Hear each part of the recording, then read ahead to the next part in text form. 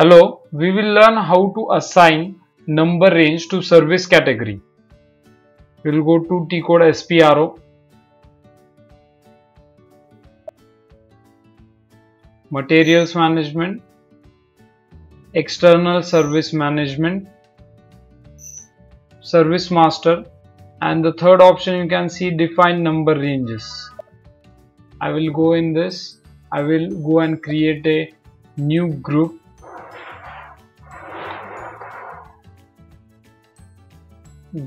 I will say insert. The group name is 3 and we will take some interval. What are the previous interval we can see here? I will just copy this one and just make it 3 over here, and same we will take it till 999 and we will say enter.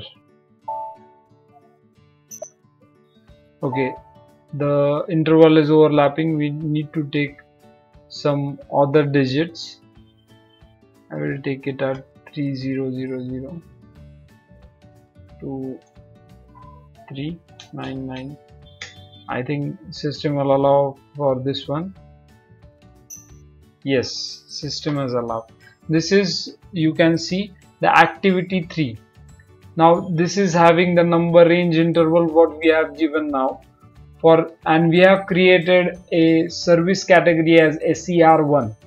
Just double click on this service category, go to activity and tick over here and go to element groups, assign element to that particular group, and this is assigned. Now if you create any service master with SER1, the number interval which is defined in activity number 3 will be generated.